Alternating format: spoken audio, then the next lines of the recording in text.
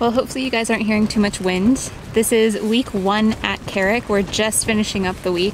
So far we've caught 7 foxes, so that's really good. Man, the wind is just going today. I thought I'd show you my tent. So right in here is where I sleep. I got my sleeping bag right there, some clothes. That's not everything that I brought, but some of them.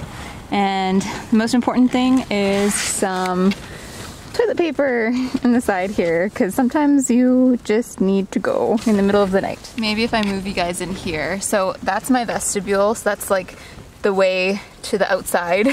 But it's been super windy today. It's the first day that it's really been that windy. I'm trying to find the good light here, you guys, I'm sorry. So far, we've seen caribou, lots of foxes. Trapping hasn't been as successful as last year, unfortunately, but I think it's gonna pick up. And moved into a tent very early in May.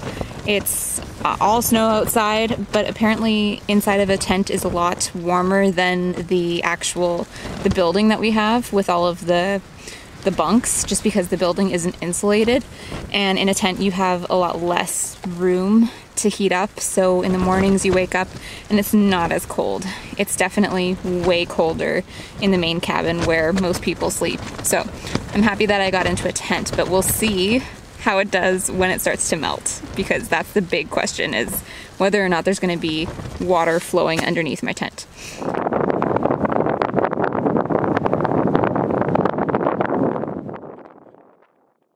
So far we've caught some foxes. I did record one fox, I think, for you. It was inside of a tarp that was all rolled up, but I'll show you guys some footage right now of some of the trapping that we've been doing for this past week.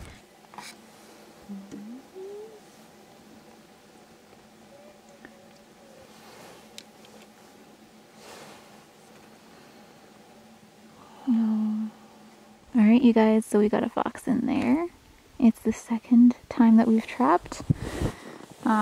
We put them under a snowmobile under the skis so that they can't move while they're recovering. So when she's all good, then she'll run away. And we're really close to camp. Can you see right there? There's camp. I feel like I got dead.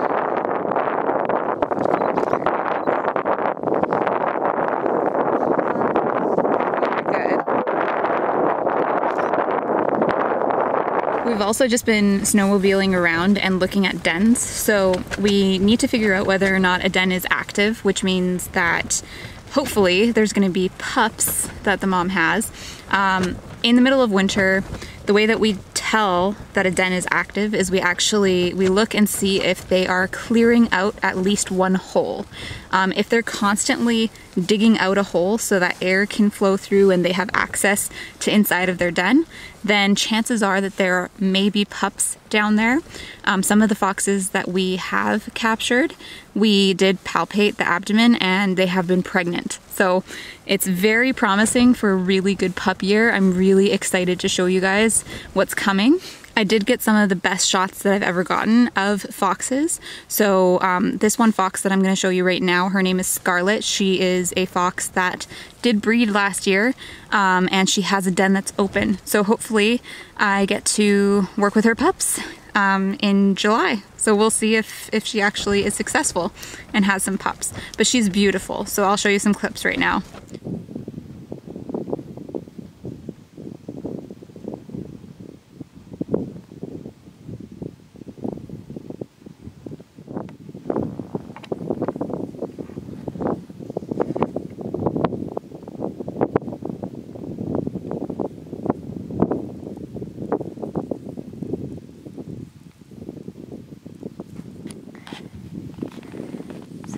This is the den entrance. We just found it. So basically, besides doing trapping, I have just set up my tent. It took a long time. It takes almost a full day to set it up because you have to put rocks down and you have to get rocks all around the outside. In the Arctic, you don't really have the ability to stake down a tent. So you either have to like keep it down with snow or you keep it down with rocks. And so I'm on a rock face right now. all of the rocks that I could collect are on the outside of my tent so that it doesn't blow away in the wind.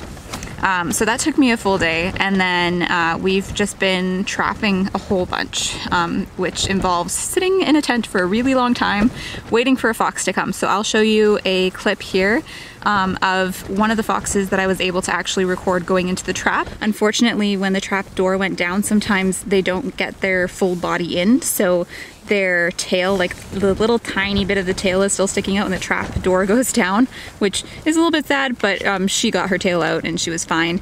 She didn't do any damage or anything. Her name is Beyonce, and the reason why she was named Beyonce is because she actually sings a lot. So she, in the trap, howls and howls. It's not necessarily a happy singing. She's more upset and angry that she's in the trap, but she recovered well. She went off, and actually we did palpate her abdomen, and I think there's some pups in there too, so it's gonna be a good pup year. Go on, go on, go on. Oh, she's so close. Oh my gosh.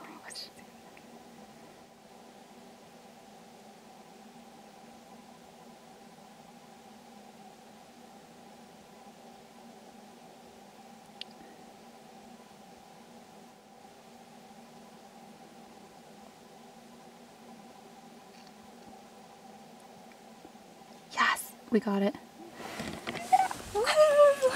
Besides that, really, there hasn't been much else going on. So I'm going to sign off for this week. So that's week 1 at Carrick, and stay tuned for next week. Bye.